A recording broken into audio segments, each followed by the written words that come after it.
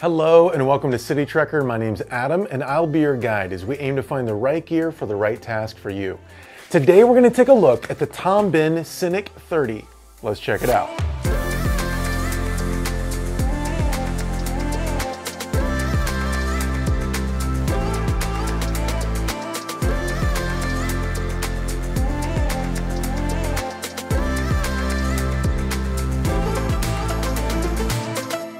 After a decade of designing and making bags on his own, Tom Bihn officially founded Tom Bihn Inc. in 1982 in Santa Cruz, California. Their gear is built with longevity in mind, with high-quality products and well-tested designs. Tom Bihn is a certified B Corporation, a member of 1% for the Planet, and based in Seattle, Washington. The Synik is their popular classic backpack design, and this is the 30-liter version. It weighs just over 3 pounds, has a 420D high-tenacity nylon, edgeless straps, YKK AquaGuard zippers, and will hold up to a 15-inch laptop. This is the first Tom Bihn bag that I've ever tried out. I've kind of shied away from the brand a little bit. It's got some solid dad vibes, but man, the organization on this is great, the materials are great, and it exceeded my expectations. So let's check out this bag, starting with the exterior.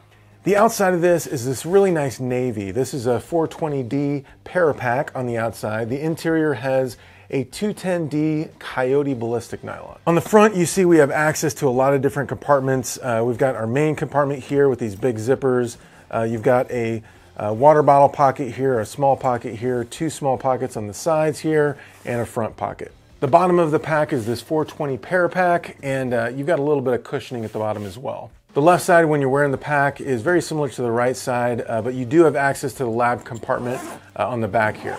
The right side, when you're wearing the pack, has this main compartment zipper going through it and not much else. The back of the pack has a decent amount of cushion here, and the top is this mesh that helps with sweat. The frame sheet is inside of here, and that is removable if you don't want the frame sheet. This also acts as a luggage pass-through if you want to stick this on top of your luggage when you're traveling. These shoulder straps have no edge and an EVA foam that is pretty comfortable. There are no load lifters on this. That would have been nice. The sternum strap is adjustable here, and you've got this plastic hardware for the sternum strap and just a little bit of Tom Bihn branding right here. At the bottom, you've got this plastic hardware, and this strap doesn't really have any organization or strap keeper or anything like that. I know Tom Bihn has web dominators and things like that to help with your strap management. That would have been nice to be included with this. And then you do have these loops at the bottom for the waist strap, and they provide a small minimal waist strap with this. On the back on the side, you also have access to the laptop compartment. You've also got this Tom Bihn branding on the bottom and the side here. It used to be centered at the top, and with this design, they put it down at the bottom. At the top, you've got a few compartments that you have access to, as well as this handle. The handle isn't super cushioned, but it is fairly comfortable. So let me try this on for you. I've got it fully loaded. So I really like the curvature of the shoulder straps on this, and the padding is pretty comfortable. I am 6'3", 180 pounds. So let's get into this bag, and before we do, I'd love for you to triple click for me. Click the like button, subscribe button, and ring that bell to check out all our future reviews. Thanks. I do have this bag full with my office EDC. I've been using it for a couple weeks, so as we explore each compartment, I will be doing a loadout. So at the top here, we've got a small quick access pocket that I use for my phone. And then I've got an O-ring right here that you can use for clipping your keys or something like that.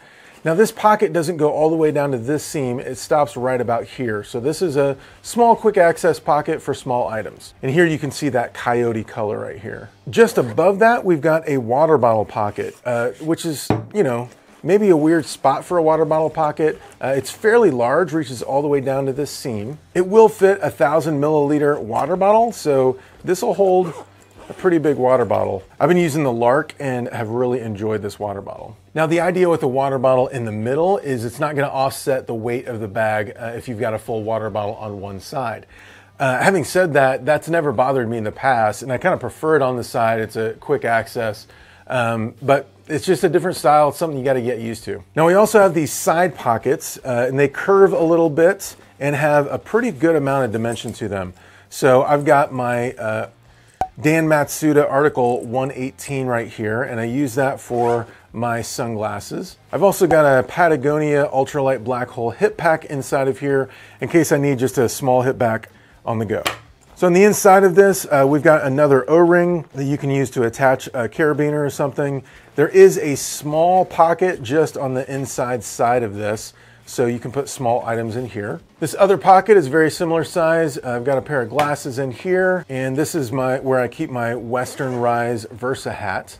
Just roll up the bill, pop it in there. This is my Article 110 from Dan Matsuda. I've also got a small towel from Matador, a couple of cleaning wipes for my screens. So on this side, instead of one interior pocket, there are 3 small ones. You've got a pen pocket and then 2 small ones right here. We also have an O-ring for clipping carabiners and things. These pockets are a decent size. Then at the bottom, we've got a fairly large compartment. I've got a iPhone anchor stand, and these are my additional straps for the bag. So this is what the waist strap looks like. So as you can see, very minimal. Attaches pretty easily to the sides. And then you've got this plastic hardware. Personally, I haven't really used this. I think if I use this bag for travel, I might use it. But it's such a thin strap. I don't know that I would want to pick this one to use. And we've got 3 O-rings on the top of this inside pocket for clipping various items.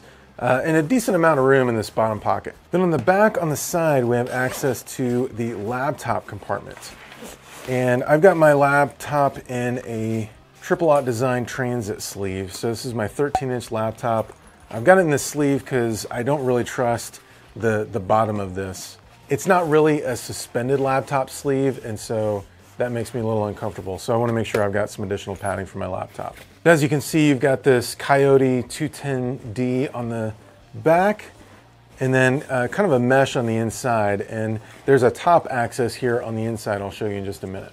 Access to the main compartment, you've got these 2 large, I believe these are number 10 YKK zippers for the main compartment. And this opens full clamshell. Oh. Now I've got 2 pouches I'm using on the inside of this. These are actually slings that I'm using as pouches.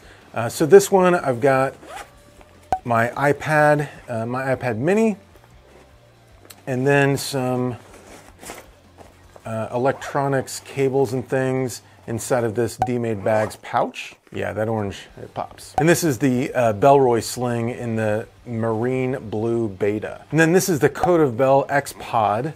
Big fan of this one. I've got it in blue and also in black. And this just has some basic EDC items inside. So we've got playing cards, a pen, gum, mints, additional hand sanitizer, Klipsch earbuds, anchor cable, anchor power bank. And then in the front, I've also got this small Dyneema pouch. Got some candies inside here. And then my Green Room 136 sardine pouch. This has, you know, essential oil, cologne, chapstick, an emergency mask. Got some deodorant, and I think this has ibuprofen in it. This capsule is from the James brand. And then a handkerchief. Oh, that's kind of nice. Look at this. Oh, it's a City Trekker handkerchief. Wow. How can I get one of those? Well, just contact City Trekker. I'm sure they can hook you up. Got this nice topo on the back. I think these are like 25 bucks, but hit me up, I'll hook you up. And there's also a back zipper. I got nothing in here. So the inside of this, you've got this mesh. It's pretty thick mesh. I think it's 2 layers of mesh maybe. And then it zips open here at the top, and this gives you access to the laptop compartment.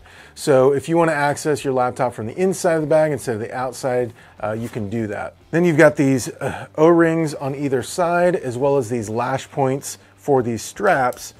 So if you've got, you know, clothes in here, you're traveling, you can put these straps in here and hold down your clothes. So it's a nice option to have these straps. I'm not really going to use them, but it's a good option. And then on this side, you've got a pocket right here that's good for like a jacket.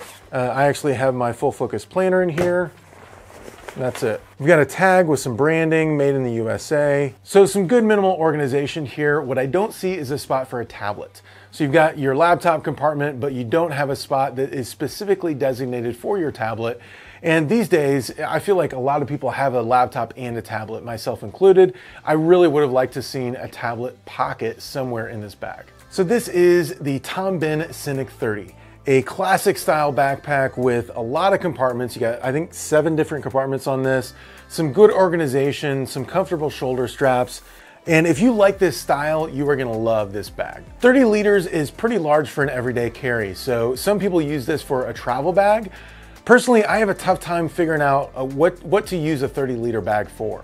Two other bags in the 30-liter range that I've really enjoyed using are the Able Carry Max in the Alchemy Equipment AEL222, and I'll link to those down below. I hope you've enjoyed this review, and if you have, please click the link down below and subscribe to the channel to check out all our future reviews. Thanks so much, and take care.